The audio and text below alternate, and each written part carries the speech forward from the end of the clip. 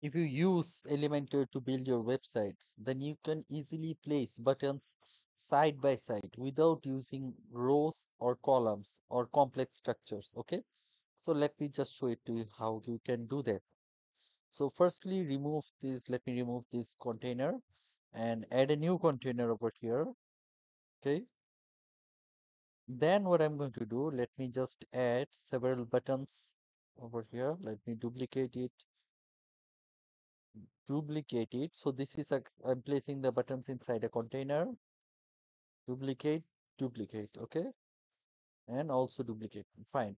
So you see there are five buttons over here, and normally they're stacked on top of each other. To make them go side by side, all you need to do is click over here, change the direction from this vertical to horizontal. Now it goes side by side. And to have them aligned, all of them aligned in the center, all you need to do is click over here, center. Okay. Then there are other options. You can place them at the end, start, or on the right hand side, which is called end or space between. It will evenly spread up the space, okay, between them in a container, or you can do space around. Okay, it's a different thing. Equal spacing between the buttons and space evenly. It's another option over here.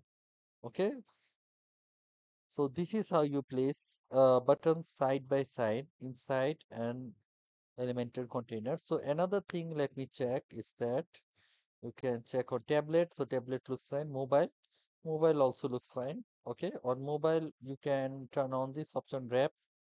Okay, if these buttons are taking up too much, if the buttons are squished up, you can turn on this wrap. Okay, so this is how you place buttons side by side inside an Elementor container without using rows or columns. Okay, so I hope this video helped you out, and if it did, then please make sure to like this video and subscribe to my channel. Thank you.